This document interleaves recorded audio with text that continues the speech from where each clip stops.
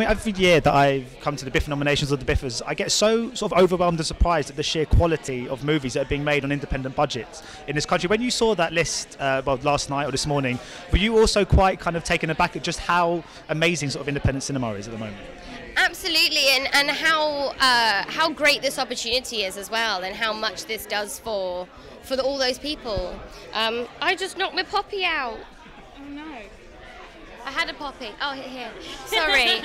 Yeah, no, it's incredible. It makes you so proud, and I love being a part of British independent film and coming here and reading the names and seeing the reaction. It reminds you why you do it, and I think like the feeling of like the support of British independent film in this room is just like, it's immense.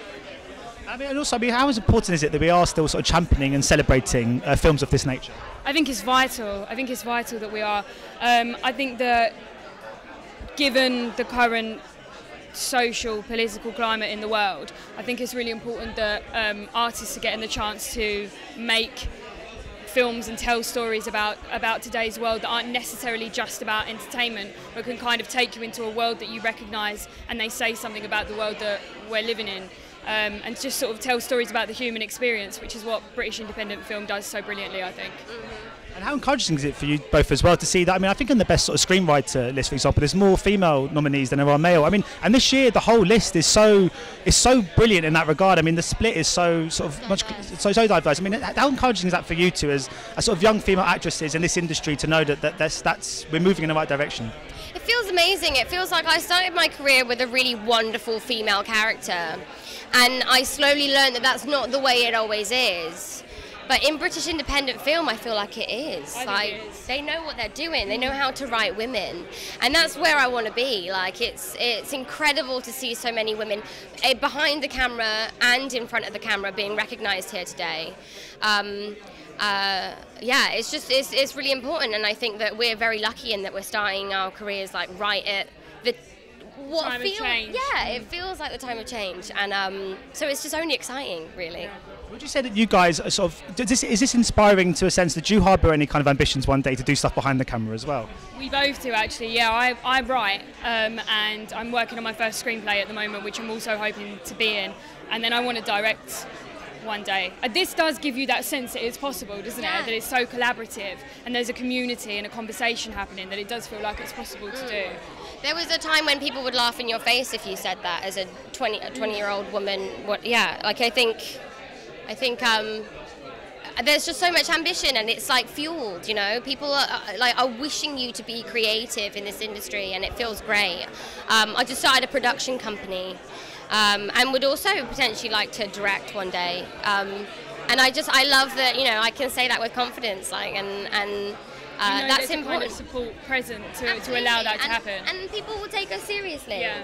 I think like there was a time when people wouldn't take a woman seriously saying that, particularly as young as us. But yeah, it feels really nice. Because Maisie, obviously, because there's this incredible wealth of filmmakers and British independent films. Do you feel now, with obviously Game of Thrones coming to an end, that there's more freedom for you to, maybe it's less, I don't know, now to take on more roles and work with more filmmakers? I guess every year you've kind of had this obligation for the past, decades? Yeah, well, yeah, 8 years. It's been 8 years. 8 years. And it's been my whole career up until now. So on one hand, it's kind of scary leaving that behind, leaving that safety net. But on the other hand, coming here and reading these names and seeing, you know, such amazing independent film coming out of Britain, it just makes me miss it. And it's the only place I've ever really wanted to be. And I just love independent movies, and the characters written and the stories that are told I just find them so enthralling that I just can't wait to come back. And that's all I want to do for the rest of my career. Conversely, though, it's still a little bit sad it's finishing. Yeah, I mean, it's like that's been my whole life. It's been everything I've ever known in this industry, and it's taught me everything. So it is a little sad, but all good things must come to an end. What was this past year been like for you? Obviously, last year you won the award. I mean, it's been sort of whirlwind 12 months, I imagine. Yeah, it's been pretty full on. It's been lovely. It's been the first year in a long time that I've worked consistently and gone from job to job, which is really nice. And there's been, what I think this has done is given a little bit of a little bit of diversity in the roles that I've played. They haven't all been kind of extremely similar to Katie and Daniel Blake. They've been quite different. I've just finished Cat on a Hot Tin Roof that I was doing on stage and was playing, you know, a woman from the Deep South, and so it gives it a little bit of diversity, which has been really good this year. And just finally, how nice is it to actually go to the award ceremony not being a nominee? Does it mean you can sort of just relax a little bit more? Do you look forward to it in a kind of different way do you have in the past? Yeah. It's just chill, and then the BIFAs are so much fun, and because they're just before Christmas, it feels really festive and everyone's in a party spirit, which is really nice.